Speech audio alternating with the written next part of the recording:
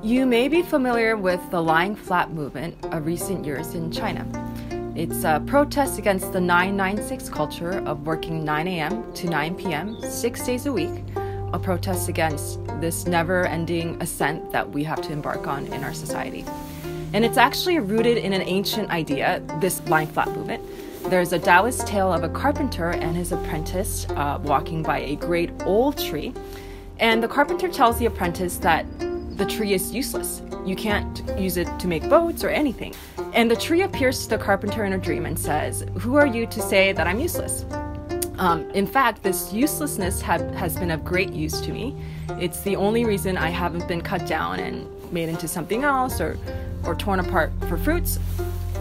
So I wanted to take all of these ideas and put it into a song, which I wrote called Empty Ambition.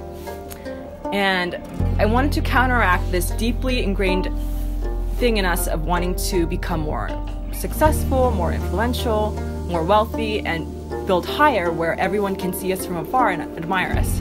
I wanted to think about what it would be like to think more laterally and reach out to the people in our immediate communities and see eye to eye, which I think forces a posture of humility when we're on the ground at the same level.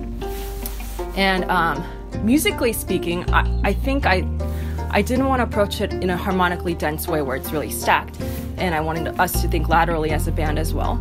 And it made me think of a time in college when my mentor, Meyer Melford, told us, even if you're playing something or singing something where it's inaudible except to the musician right next to you, it's going to influence what that musician plays, which in turn is going to influence what the entire ensemble plays and what the audience hears. So I asked my band to adopt this ripple approach, especially in this song. But more generally, I wanted to adopt this ripple approach for this whole recording project, which is heavily influenced by the ideas of Carl Jung. And in fact, it says in his book, Man and His Symbols, that man's main purpose is not to eat or drink, but to be human. And I hope that through this project, I can give some musical reminders of our humanity.